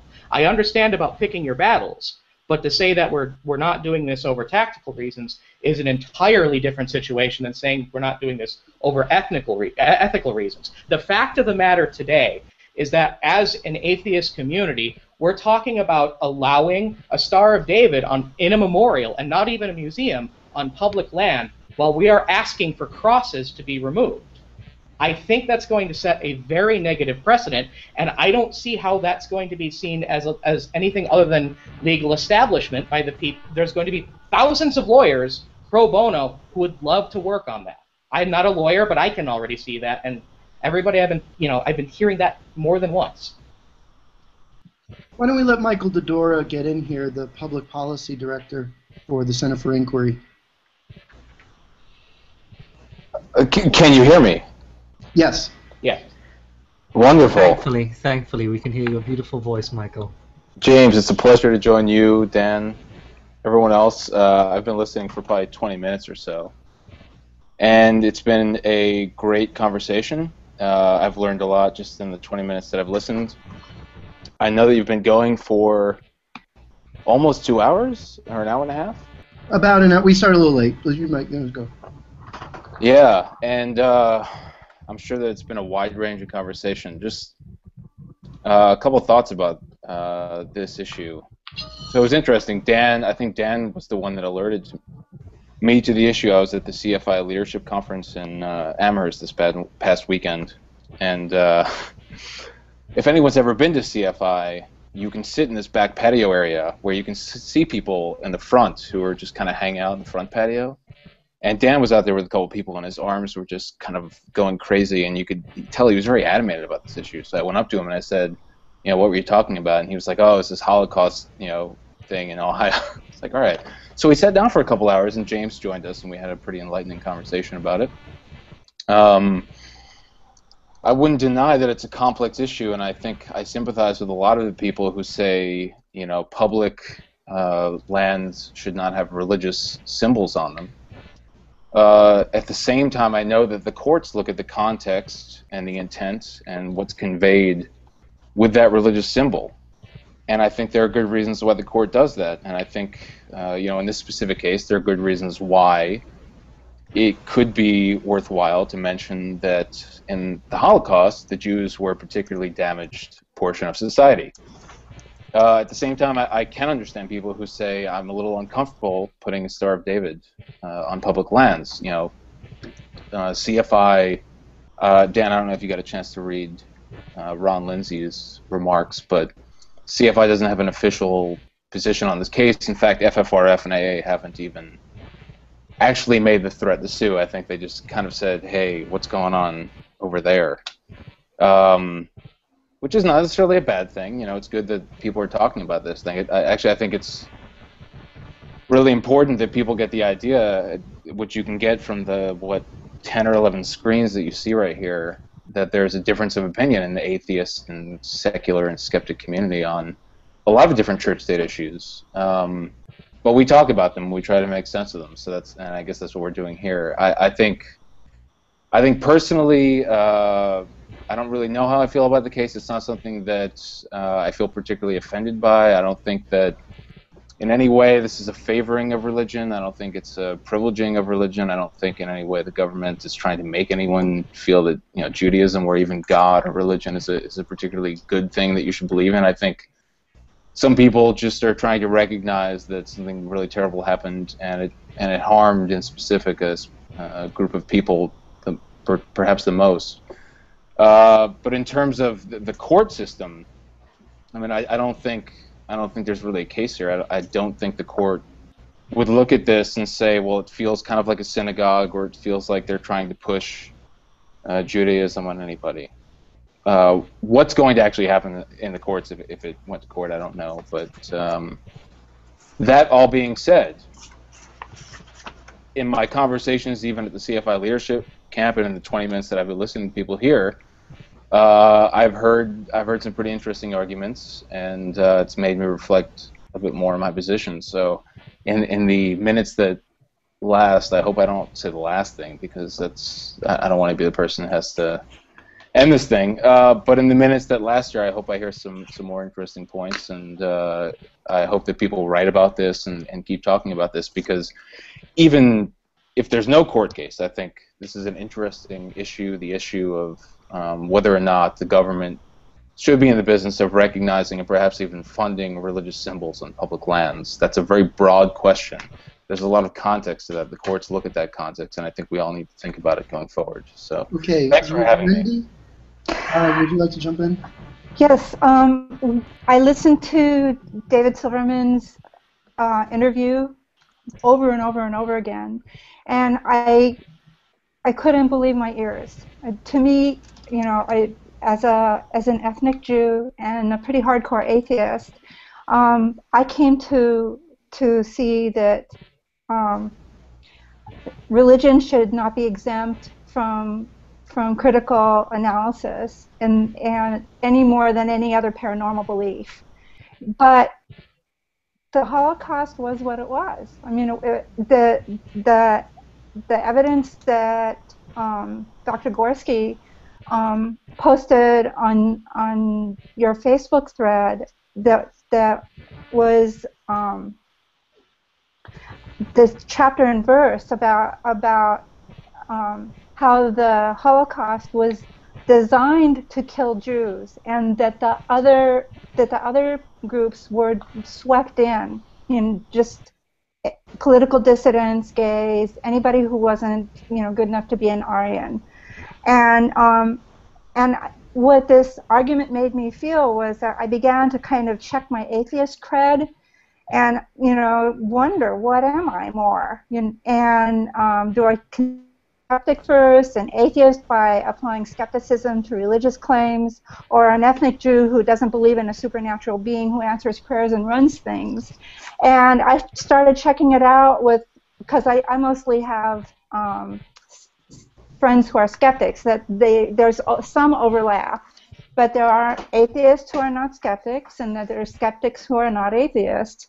And one of my friends said that he felt that the Jews have been kind of pushing the Holocaust button for 60 years, and it was time to put it behind us. And so I looked at what he was thinking, and I was feeling, gee, he feels differently than the way I feel. And then I discussed it with my friend Heather, who is a host of Ardent Atheist podcast, and she asked me some relevant questions, and one of them was, would I feel different if it was a cross on a memorial, instead of a Star of David? And would I be more concerned about it or worried about it? And number one, I don't know. I grew up in California, and this is where the Spaniards, the Spanish explorers and the Padres just built missions up and down the coast. And now they are in our environment. I grew up studying California history and kind of never thinking twice about it. And it just seemed normal. And there's the missions are now museums or archaeological sites. The El Camino Real is marked on our highways by mission bells, and they're just in the environment, and we're just surrounded by it. But that is how the Catholic Church got its foothold in the New World, and I guess it does bother me, and then last year, actually maybe it was 2 years ago, there was along the Pacific Palisades, overlooking the ocean, there's a park, and every year they have a drawing for space for displays. And there was a secular group that won one of the drawings and put up a secular display for winter solstice. And I guess the people went crazy. They thought that was a terrible thing, and it wasn't religious, and it was Christmas time, and snowflakes just weren't making it. So the other thing was that, when Heather brought that up with me, was that I don't know what it feels like to be Christian. I'm ethnically Jewish. My parents really never talked about the Holocaust. I didn't even know about the Holocaust till I got to college, and a friend of mine who's an Israeli took me to see a French film called, now I can't remember the name of it, but it was a documentary that was about the Holocaust, and I said, what is this? What is this? I didn't know, but slowly I began to learn. He explained to me what he could. I don't know why my parents never talked about it. It was definitely not in the history books. The Holocaust was only a footnote in the history books when I was in high school, and they had every battle of World War II and all the generals and everything but the Holocaust. And I don't know if that was deliberate revisionism or kind of obligatory discrimination. I'm not sure. Wendy, But- you have 20 seconds left. I'm sorry to cut you off. Okay, that's about it. That's about what I wanted to say. Is that I don't know what it feels like to be other than Jewish, and I think that the star is appropriate. Thank you. I'd like to introduce Patrick. You haven't spoken yet, Patrick. Why don't you join me? Howdy. Can you hear me okay? Yes. Yeah. Just a couple of really quick points that I had. As somebody who's very aware that Jews are not the only victims of the Holocaust, the monument design, it's built around the Star of David, but the monument itself clearly acknowledges that they weren't the only targets. It is a matter of historical fact. As primary targets, it was that popular and pervasive anti-Semitism that allowed the Nazis to whip up the frenzy that did result in the camps. It's a matter of history. The use of the six-pointed star in this context, it's not a call of praise for Yahweh. Nobody's building a synagogue. I'm strong on the First Amendment. I'm strong on establishment. Fighting against this falls into a pattern that was pointed out by Native American activist author Vine Deloria.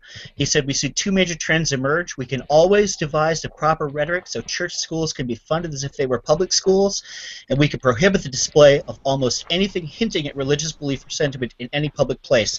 And I think that fighting so hard on this second point, on removing something that hints to someone about religious belief when it's a multivalent symbol, is just putting the effort there and letting them slide right into the schools where it's going to make a difference. Agreed. Yeah. Rant over.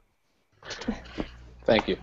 I do want to speak about the pushing the Holocaust button, and I have heard that a bit in the comments. And I try not to judge people purely by internet comments, but yeah, pushing the Holocaust button for 60 years, that's a fairly terrible thing to say. That's a social phenomenon. That's a tragedy that has social phenomena that lasts to this day. And that's really an important thing to realize, that 60 years, biologically, historically, is not a very long time. We're going to be feeling the effects of this for hundreds of years. We'll and feel it's it precisely, most if we forget it. Yeah, I think we'll feel it either way, but you do have a point. But people are already starting to with this rhetoric. Absolutely so, which is why I'm not against a memorial. I'm not against the Holocaust Museum. I think there should be a memorial, and I think this particular memorial is very nice looking. I would just like it to be on private land. But the fact of the matter is, again, we must look at the wider context, not just historically, not just within the context of Jewish culture, but we must look at it within the context of American politics.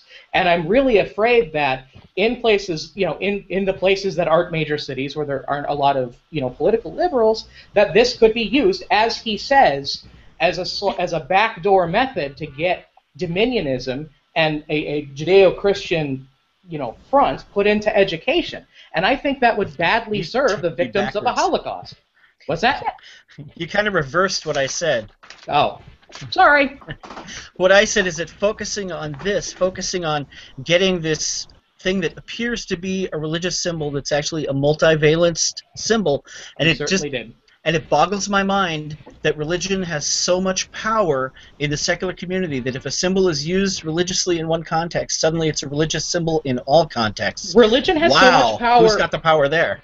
Religion has so much power, period. I'll give you that for free. Look at history. Look at how much domination religion has had over history, and that is exactly the kind of thing we're fighting. At the end of the day, this is what I think we are here for. All this fight is going to do is set up a backlash that's going to stop. It's going to distract from the fights, like I said, of keeping public funding out of religious schools. It's going to distract from that. It's like I said, you're setting up a backlash. You're standing here going, all right, here we go. We're going to fight against this, and in the end of the day, the secular community is going to look like fools. But I think in a social justice movement, we occasionally have to do things that the masses are going, or that the majority, or the people with privilege, or whatever you want to call them, are going to find bad or uncomfortable, and you'll always sort of risk backlash. I think that's sort of one of the problems that we face as social activists. But Sam, like the question is whether or not you want to consider, whether or not you want to take on Jews as the people with privilege, even though they're religious. They're specific. I'm not taking on the Jews. Well, no, but okay, but listen, I want you to read from Gorski's blog. He quoted Gord McPhee, who cited a bunch of scholarship, tremendous amount of research in the books he's bringing this from, and he sums it up this way. He says the ultimate aim and the primary target never varied. Others were murdered in the course of the final solution. gypsies, Russian POWs, homosexuals, Jehovah's Witnesses, and so on. But the first and constant target was always the Jews. The final solution was intended for the Jews. It was about the Jews and chiefly affected the Jews. There was no denying that. Without the Jews, there was no final solution. To minimize or trivialize the Jewishness of the final solution is to seriously understate, if not unintentionally perhaps, deny its essence. This does not mean that the suffering of other groups is to be ignored. On the contrary, it was terrible. But without the Holocaust, without the final solution of the Jewish question, the others live. The term Holocaust is coined to describe the uniquely Jewish aspect of the final solution. It does not seek to negate the suffering of other victims. Now, in that sort of a context, what he's saying is to deny the Jewishness is almost to deny the Holocaust as specifically the Holocaust and not a wide genocide. Now, this is rhetoric anti-Semites use. And as a result of taking up the... Hold on a second, hold on. That might be rhetoric anti-Semites use, but it's not rhetoric Let me finish, use. though. All right. Sam, please. To have David Silverman make this the emphasis in order to say that this was too Jewish a monument, you can turn that on. You had him go on Fox News and say it wasn't about the Jews, it was about eugenics primarily, that they were not a primary target. That is being construed as Holocaust denialism, and even though I do not agree with that, we have opened that door by making, we have atheists running up and down now on my Facebook wall, on my blog, making the argument that the Jews are being overrepresented in this. And they're sounding like anti-Semites on an issue we should never go near sounding like them. That is not the time to piss off the powerful. You're going very near insult. And I understand that you're not trying to do that, so I am I'll not take it as it claiming stands. David Silverman denied the Holocaust. I'm not talking about David Silverman. I'm talking about myself. For one thing, I'm not talking about you. I'm not talking about you. I'm saying... You did say you. No, I didn't mean you specifically. I just meant those who make those arguments. I don't think you said it. I'm saying to you, we shouldn't pick this fight. That's all. I can understand not picking this fight on a tactical basis. I can understand that if I'm Dave, and I'm at American Atheists, and my lawyer comes to me and says, this is how it's going to go legally. I understand that, but that's not the argument that you're making. And I've said at the outset, at the very beginning of this argument, that the Holocaust targeted the Jews. They were hurt the most by this genocide, by this terrible thing. But Jewish culture is wide enough, the history is detailed enough, and artistic expression is so varied that we can't avoid a religious symbol. There is so much there. The history is so deep. The culture's so wide. Can't we pick something else that doesn't skirt the law like this? Can't we go with something else? No one has claimed that the Jewish Star is obligatory. Lots of people have made the very good point that there are other beautiful memorials that don't include it. But that doesn't mean that the existence of it is therefore intrinsically unreasonable or illegal. I mean, look, I think there are plenty of reasons for other people, they don't work for me, but for other people to be wary for whatever reason. Be wary of Judeo-Christian dominionism, be wary of what the memorial would mean if it was phrased a different way about religious Jews. But we have to look at the memorial in its own terms and the way that it functions. And what the governor says on his terms is how he interprets the memorial, and that is uninclusive and wrong. But the memorial itself is not uninclusive and is not unreasonable insofar as it prominently displays one of the most relevant symbols of the Holocaust. Under that term, the Ten Commandments monument may be just as okay, and that's what I'm concerned about. It's How not is that? the Ten Commandment monument in Florida. People often use it as a way to say that, this is morality that everybody follows. Sorry, I'm sliding down a slippery slope right Sam, you're now. out of time. Thank you very much, Sam. You can stick around, but you're out of time. Slippery slope. Well, let me add something to the conversation here. We're talking about the term unreasonable, and just because I'm making a reasonable argument or I have a reasonable position doesn't mean that you have an unreasonable position. I believe there are numerous reasonable positions that are being put forth in this conversation, and I really hope we don't lose sight of that. I'm going to give a different way of framing the argument in that the quote-unquote target of my concern is not Judaism, it's not religion, it's the state of Ohio.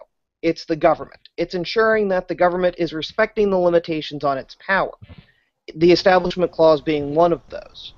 And based upon my reading of the law, and I do not do First Amendment law full-time, in fact, I don't even practice law full-time, but based on my relatively intelligent and educated view of the law, I do not view FFRF's interpretation as a stretch. I do not view this as a case where they are trying to take new ground. And so I look at the law and I say, using the existing tests, it is reasonable. In fact, I'm going to say more likely than not, possibly even higher than that, that this is an Establishment Clause violation. And so my request as an individual, and Mallory mentioned the SSA shouldn't be getting involved in this, throughout this entire conversation I've been here individually. I do not represent the SSA on this issue. We have no public position on this issue right now. But it's about the government doing good works through the power that it has. An analogy I've used previously is with the takings clause. If the state of Ohio shut open my front yard and said, we're going to put a memorial to Operation Enduring Freedom on your front yard, and we're not going to pay just compensation for that, I would be very angry about that, because they are required to pay just compensation to take private property for public use. That doesn't mean that I'm against memorializing the numerous casualties and other people impacted by that war. It's just me saying, dear government, please do this the right way. And the existing tests, based on my reading of those, says that using a religious symbol, even if it's a multivalent symbol, which it is, but using a symbol that is religious in this manner is a violative of the Establishment Clause. And I think one of the things that's relevant here with the showing that there are alternatives, and I understand Mallory's point that the alternatives may not be visually appealing the way they were presented. But the fact that the alternatives exist falls back on what was it, ACLU versus Eccles. Yes. If there is a way that they can do the same thing that does not result in excessive entanglement, then that is the preferred way to do it. And yeah, and that's what I said at the very beginning of this, and that's our position on it as well. Doing this right is hard is not a defense to an Establishment Clause violation. So I want to say a couple of things. I mean, firstly, I want to echo some of the things that Michael said a little while back, which is I actually understand the concern around this, and I can understand why people would have an immediately skeptical reaction as to whether this is a good idea to not oppose. I think that whenever the government wants to put up what is ostensibly a large religious symbol on public land, we should go, wait a minute, what's going on there? We should really scrutinize very carefully what's happening. So I respect that that instinct. What disturbs me is that the way that instinct is being expressed in this instance seems to me to ignore central, important historical, contextual facts that just cannot be ignored in a reasonable, civilized society. I mean, this is just in no way similar to putting up a large Christian cross without context on the lawn of a state house, or putting up a large, although it would never happen, a large crescent and star on the lawn of a state house. It is in the context of a memorial which memorializes a particular historic event within which a particular symbol, regardless of its history of religious use, was used to demarcate an ethnic group for extermination. That's very important, an ethnic group, because as Dan said earlier, this was people being identified regardless of whether they were practicing religious Jews or not. That was no defense to say I am not a God-believing practicing Jew. Was no defense in the Holocaust. So in this context, it seems to me abundantly clear that the symbol does not represent excessive entanglement between church and state, and that the interpretation that it does relies on an extraordinarily unsophisticated ahistorical view. You have to be willfully ignorant about history and about the facts of the monument in order to interpret it as a form of endorsement of the Jewish faith. And I think that disturbs me. I don't think a movement that prides itself on its rationalism and on its clear thinking should, in this case, make its arguments on the basis, and I've heard this argument made this evening and on blogs and on Facebook pages a lot, that someone driving by would assume that it's an endorsement of Judaism. This is not the standard of argument that I feel like I'm going to be hit by a train at any moment. Yeah, whose train is this? I feel like we should be more intellectually sophisticated than that in our arguments. I don't want to live in a democracy which says as a blanket rule, under no circumstances should any religious symbol ever be presented to the public on public land at public expense, because I think that's a sort of totalitarianism of thought that rejects context, rejects historical nuance, and that doesn't think intelligently about these questions. Again, I say this sort of monument is exactly what I want our government to be doing. I think we should be celebrating the fact that Ohio wants to recognize the Holocaust. I think we should be celebrating the fact they made a good aesthetic judgment between the different options that they had on the table. This seems to be the one that most appropriately and powerfully expresses what they wanted to express. And the idea that it represents an endorsement of Judaism, I've heard no cogent argument to support that case. James, I agree with pretty much everything you said on historical context, and the conclusion that I have, and unfortunately I don't have the time to lay out the legal argument in the less than 2 minutes I have remaining, but my conclusion individually from looking at the law is that it doesn't change the outcome, that it's still an Establishment Clause violation. Do you think that's the spirit of the law, though?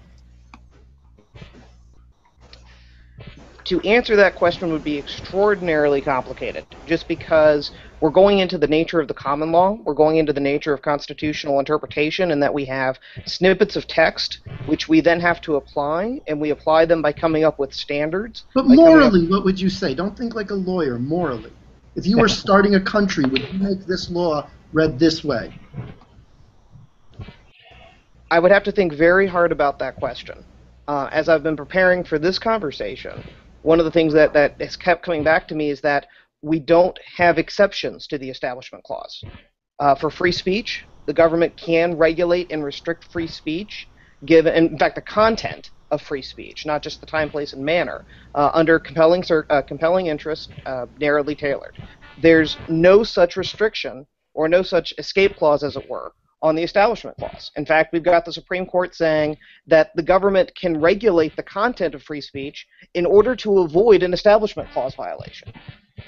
So, again, I don't have the time to start over from the very beginning and say if I was drafting the Constitution from scratch, how would I do it in order to best encapsulate these moral concerns, to use your phrase.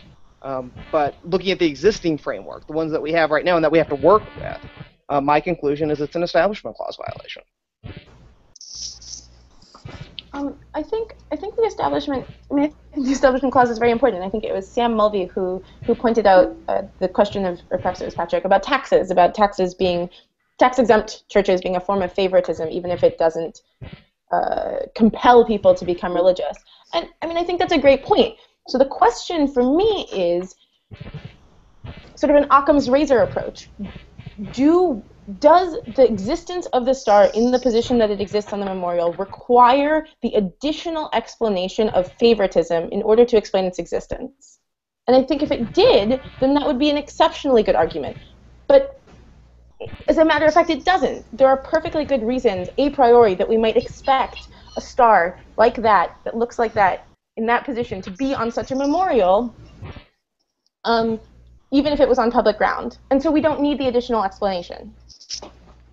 And so the Establishment Clause doesn't seem to be required to explain what's going on.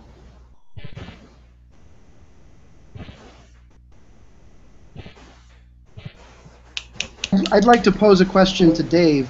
Dave, what would you say in response? I've strongly criticized Dave Silverman. Can you please talk about his Fox News appearance? I don't have the transcript up in front of me. Which part of that specifically are you concerned about? When the anchor said that the primary target was the Jews and he tried to correct her that it was about eugenics instead. I'm not an expert on the history of this. It's my understanding, just from what I've read in the last couple of days since we've been looking into this, 40% of the victims were not Jewish and they were not targeted for any reason relating to Judaism. Apparently, from this conversation, it seems that this started as targeting the Jewish people, not just religious Jews. And that may be the case. But if this memorial is about the Holocaust as a whole, just showing the one symbol, I think, is unfair to the 40%, which is not a small proportion of the people involved in this who weren't. And I mean, the way that my boss, I'm going to call me Moscato and him Dave. That's how we do it at the office. The way that Dave phrased it on the air, as far as saying it's important that we not give the Holocaust to the Jews. I think there's more eloquent ways to put that, and he thinks so too. The Holocaust was primarily about Judaism and about exterminating the Jewish people as a whole, and I think we all agree with that, and that's historically accurate. We're not trying to deny that that's true. But if you're going to put up a memorial about the Holocaust as a whole, especially given the question of entanglement, I think it makes sense to choose a design, given that we have available alternatives, that doesn't pull up that question of, is this an entanglement issue? One, in addition to the fact that the other designs would more fairly represent everybody that was a victim of this. And I just think that makes the most sense. It seems like such an easy answer. We have right here a design that we could use that doesn't do that. They haven't built it yet. They haven't committed to anything yet. It just doesn't make sense to me why they don't just say, okay, we'll just do something else so that it doesn't cause a problem. But can you just quickly answer? Do you agree with, why would you say that a fight that gets us entangled in these ancillary issues and risks charges, even if they're baseless, risks charges of this Holocaust denial, isn't that treading into ground that distracts from the core mission?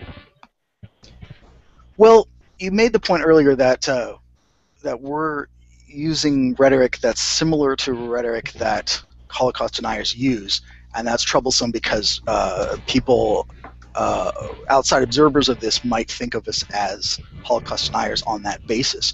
And that may be. There are always going to be ignorant people who aren't paying close attention, who think that we're not saying what we're really saying. I mean, we get letters all the time of people calling us Satanists and so on, and we're not Satanists, and anybody who knows anything about atheism would clearly understand that we're not Satanists.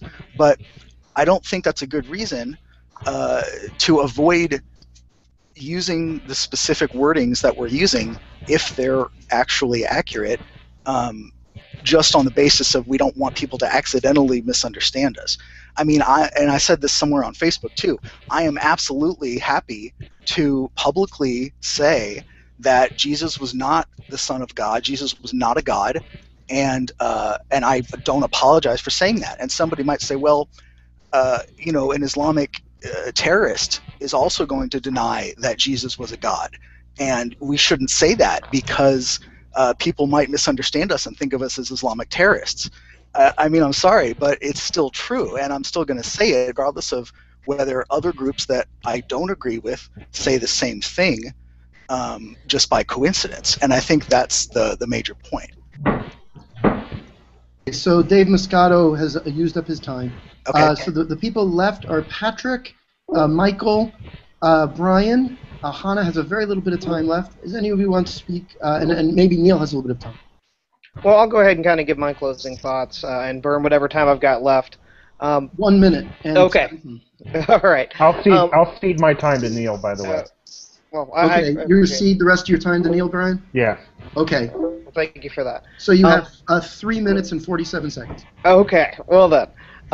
One of the key points that I'd make that has really been refined from this conversation, and I'm very thankful for that, and also to the people that are no longer here, is that if there were some sort of balancing test or some sort of test on the Establishment Clause like we have with the government regulating the content of free speech, a compelling governmental interest and narrowly tailored, if we had such a test, I think this would be a fantastic example of when that test would be passed. But we don't. We have tests that say, we have cases that together say that if you have a religious symbol, even if that symbol has other meaning, has secular meaning, has cultural meaning, within, the Holocaust, within the context of World War II, this was not a symbol of Jewish faith necessarily. This was a death mark. This was, if you have this, you're going to die. And that has incredible cultural and historical significance. And the case law that we have, and this is an American atheist case predominantly that I look to, is the Utah Highway Patrol Association, where we have these large Latin crosses that have cultural significance to the Christians, as well as having general significance as a symbol of death and remembrance. And the court said if there's multiple significances to it, the fact that it is religious also impacts the Establishment Clause. And the court ended up ruling that 10th Circuit said that this is a violation of the Establishment Clause, even if there's additional meanings to it. And the ACLU v. Eccles case that FFRF mentioned in their initial letter to the state of Ohio says that the government cannot use religious means to pursue secular ends if non-religious means are available. And so the argument that I have, and this might be a point where I'm persuaded, I wish Mallory were still here, is if you could argue that it's not possible to have an effective Holocaust memorial without having the Star of David standing alone in a point of prominence, then I might be persuaded. I might say, okay, ACLU v. Eccles, that language, doesn't control anymore, because we can't use non-religious means for it. But I don't think that's a winning argument. So, again, the key thing for me is this is about a limitation on the government's power. And the focus, I think, generally should be about recognizing that there's multiple reasonable arguments to be had here. I don't think anyone who has argued against me is unreasonable that are here. But I would really encourage us to focus on what individuals are saying, as opposed to how other people outside the movement might be reacting. I look to the ACLU. They've taken on a lot of really unpopular cases before, and they're still going strong. I mean, I look to them as an inspiration to the type of organizations that I want to be involved in. So just because this particular case is unpopular, if it is consistent with where the case law is, then I think an organization that focuses on litigation like FFRF, or that has a significant nexus with that like American Atheists, I don't think they're wrong to pursue it. So okay, I'll go ahead and... Would you say that in a controversial case where reasonable people can disagree with the court against us, is it really the wisest one to pursue when we can let it be and it wouldn't serve as precedent? Well, there's a lot of courts that are involved. 99% of the cases that are appealed to the Supreme Court of the United States are never heard by SCOTUS. And so, yes, and this is earlier in the conversation with Trevor, where we were talking about the mess that is Establishment Clause jurisprudence.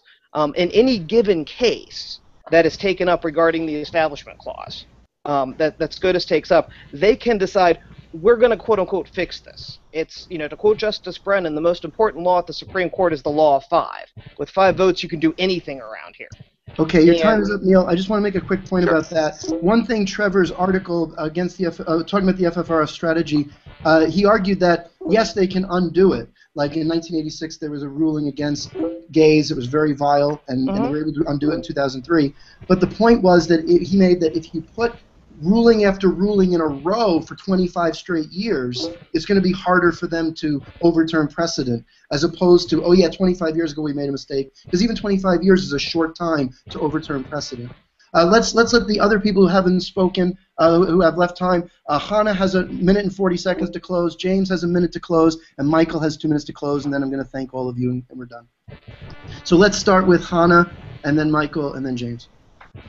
Okay, well, I just really appreciate being asked to speak. I really just want to close by saying that I found what Neil just said very compelling. I really understand the idea that we feel that it would be so easy to just do something else. And really what I have to say in the defense is simply that while I do understand that, and I do understand a vision of secularism that includes that, that vision of secularism is not mine, and I don't think it's the ideal one. I guess I'm a little bit echoing James, but the secular community that I want is one that does understand religion. I mean, one of the amazing things about atheists is those arguments when they understand the Bible better than everyone else. And this could be an instance of that in which we understand the history and the function and all of that in a way that is sophisticated enough to allow us to make important distinctions between, for instance, tax breaks to churches and this memorial. And I also want us to be able to say, you know, I'm a little bit wary of this as a possible creepy dominionist outreach to Jews from a pretty Christian governor, without saying, therefore, we must be so, frankly, a little paranoid and on our guard about religious symbols that we never allow the context to override that. And that's a vision of atheism that I think is totally possible and that I want to see happen. But I really appreciate the arguments that have been made contra. That's my close.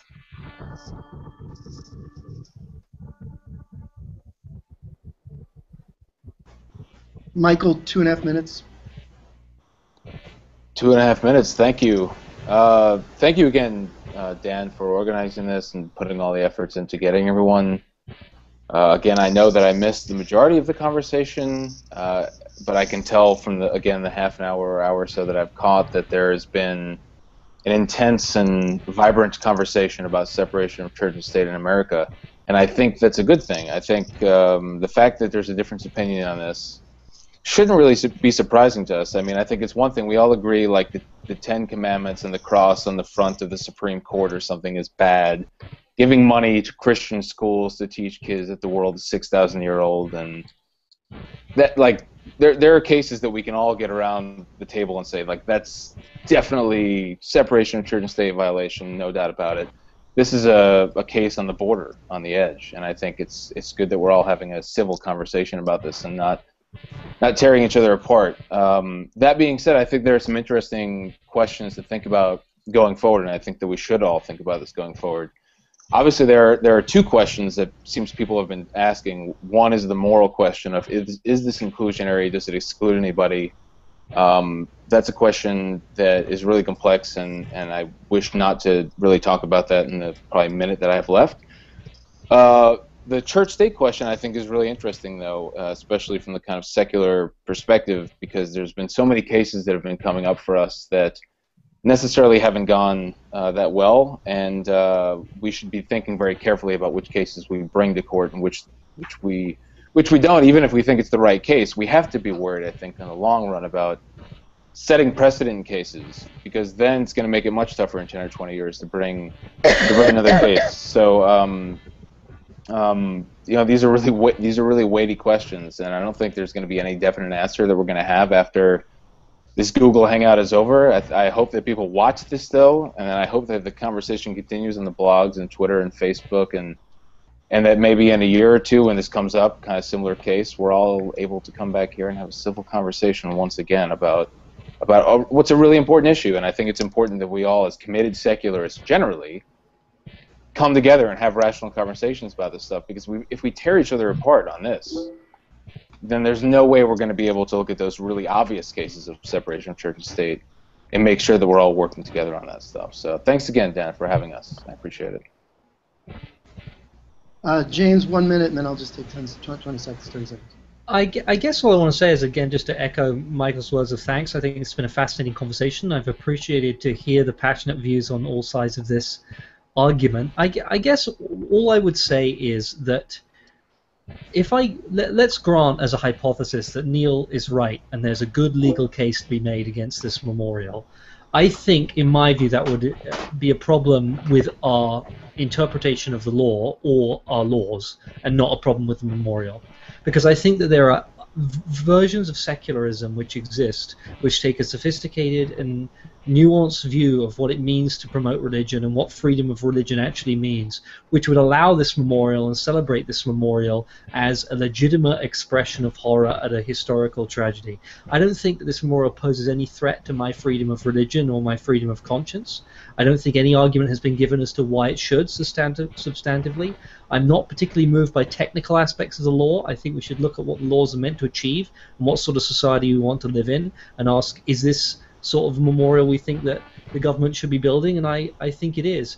I think the last thing is to say that if we want our community to be viewed as sensitive, intelligent, thoughtful members of a national community, why not start a conversation like this with the people who wanted to build the monument a long time ago when it was proposed, instead of sort of half-threatening, not quite threatening lawsuits after it's been okayed? I think that we should engage in conversation and dialogue with people and express our views in much less declarative ways, and then we might not get the sort of enormous backlash that we've already seen all across the commentariat on this issue. Thank you. And I just want to echo everything James just said, and I just want to stress again that if we fight every issue, even when, even if it's just a matter of the technicalities of the law, and it's the spirit of the law which is preventing the imposition of religion, preventing the government telling us we should be religious or follow a particular religion, it looks like we're out to screw the religious anytime we can on any technicality. And there are more rulings that go in favor of the religious that they're exploiting. They do terrible things. Prayers, like the inauguration of Obama was practically a religious service. I mean, it was so religious in character. It was offensive. It upset me. It hurts me as a secular person and an atheist. There are so many things they do that they can get away with. And they take this, we can get away with it, let's push it line. And I want to say this is one of the rare cases. I actually differ with FFRF and AA on these kinds of issues, because I'm against, chaplain for the Congress, and I'm against, I'm against faith-based initiatives. I'm against all of this stuff. The issue is, on this issue, yeah, we might be able to get them technically on the law. I don't think we can, but we might. We shouldn't, is my point. Okay, I'm going to thank everyone for being here again. On Sunday, I will be interviewing on the Camels with Hammer show Anita Finlay, who wrote a book about sexism against Hillary Clinton in the 2008 presidential campaign. So please tune in for that. Good night, everybody.